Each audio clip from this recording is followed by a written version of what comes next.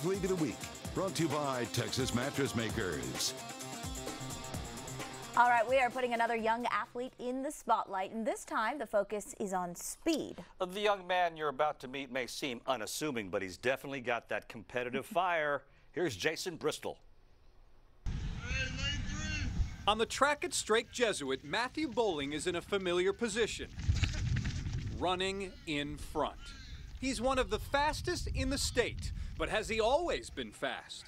I just love track, and I just kept working, and I kept getting better. Matthew's top event may be the 400 meters, with a personal best of 47.3 seconds. He finished 4th in the state last spring as a sophomore, and the top 3 in 6A all graduated, so he could be the best. No, I still know. Though Matthew's not taking anything for granted. There's some fast kids, and they're working hard too, so I know that I just have to get to like 46, like a second under my PR. Matthew is, number one, a fierce competitor.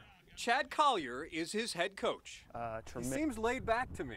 Very unassuming, but very, very, very competitive. So he just brings so much to the table other than just jumping far and running fast. Yes, jumping.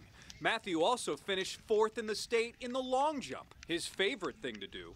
But we are here for speed and that special ability to take a lead. Have you always been fast?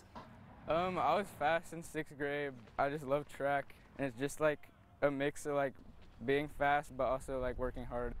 So on behalf of KHOU 11 and Texas Mattress Makers, congratulations on being our Athlete of the Week. Thank you. Here, here. Hey, if you have an athlete you'd like to nominate to be our Athlete of the Week, please send us an email at sports@khou.com.